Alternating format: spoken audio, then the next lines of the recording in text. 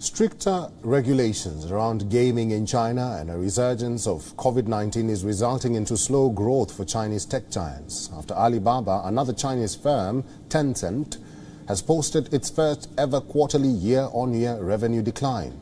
Tencent posted quarterly revenue of $19.78 billion, a 3% fall compared to the same period last year.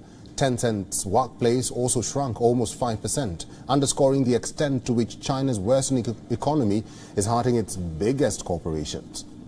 China's most valuable company recorded its first quarterly drop in staffing since 2014 as layoffs rippled through the global tech sector finally hit the WeChat operator.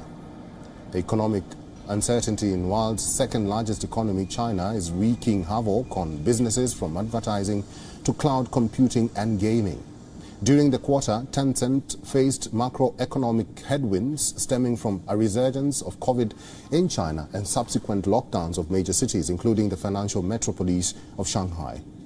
Chinese authorities have committed to a zero-COVID policy which has caused disruptions across the world's second-largest economy. China's economy grew just 0.4% in the second quarter, missing analyst expectations. China's domestic video games industry has also faced challenges due to stricter regulation.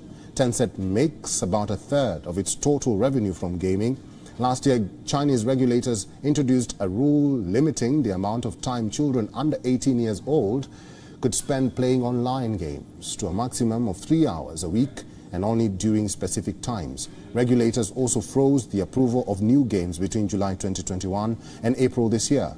During the height of the COVID pandemic and lockdowns globally, people turned to gaming for entertainment, and companies like Tencent saw a jump in their businesses. But since countries have reopened, people are spending less time playing games, and the year-on-year comparisons for companies are tough to live up to. WION is now available in your country. Download the app now and get all the news on the move.